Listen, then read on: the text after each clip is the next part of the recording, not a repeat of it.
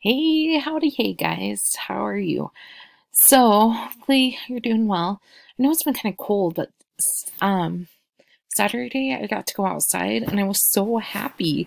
And there's like so many birds chirping and stuff. And I just went and sat in my backyard for a little bit and it was really nice and have the sun. The wind was cold, but it was nice to be outside. So I hope you guys are taking some time to be outside because it's nice to get out and move about and stuff. So, a couple things. Make sure if you have not taken the progressive area test that you do that. I did put those scores on Canvas. I have some late work that I need to get graded, so I'll work on that. And I also need to grade your guys' articles, the World War I articles from last week.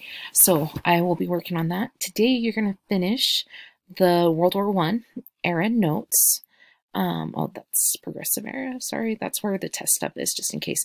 Oh, and the test retake is available as well. So if you got a score on the test that you didn't like, you can retake it. Remember, please email me that you retook the test so I know I need to go in and change it on Canvas and on Skyward, because I don't have that linked to Skyward because I don't want it to mess up everybody's test scores. So just email me, let me know, oh, I retook it, and then I know it's ready to go on to Skyward. All right, but if you haven't taken it all, you want to make sure you use the test codes, and here's the quizzes to study for that. Okay, World War I, which is, I hope you guys are having fun. Here's the without trench foot, with trench foot, and here's the note sheet. So again, just open up the note sheet, open up the Nearpod from where you left off, and go ahead and finish that up. Okay, and you should be, so it should be questions 10 through down here. Goes to 16, and then there's this little journal entry with a couple questions afterwards about what the war was like. So hopefully you guys are getting a good understanding about that.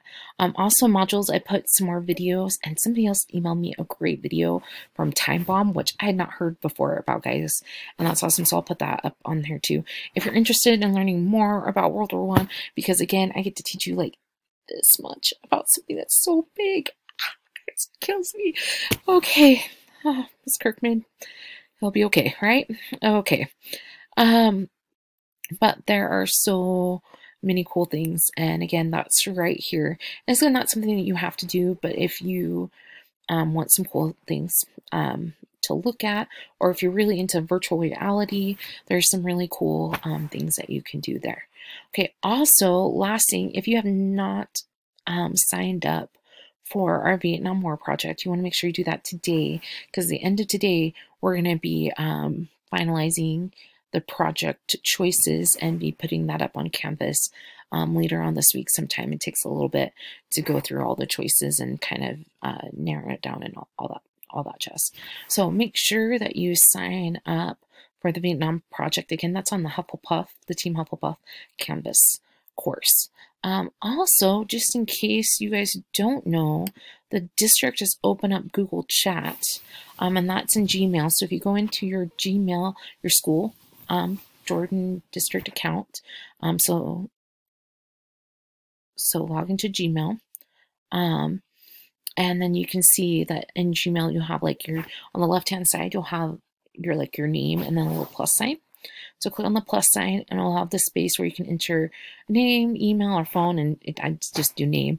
And so you just type a name if you want to chat with, example, me, Miss Kirkman. You open up a chat box and you can send questions, and here it would say it's a 7th student. You put Miss Kirkman, it'll say Miss Kirkman or Rebecca Kirkman. Open a chat box, and then there's a space down here where you can type in questions on videos or anything more to your teachers, and you can do that with all your teachers. So if you have questions and you're like, I'm not sure what I'm supposed to be doing here, this is a great place to do that. Just realize that most teachers may only be online from 8 to 3 p.m. But once you send us a chat, once we get into our email, that'll open up. Okay, hopefully you guys are doing so great, and keep doing a great job, and you guys got this. So we'll see you out there.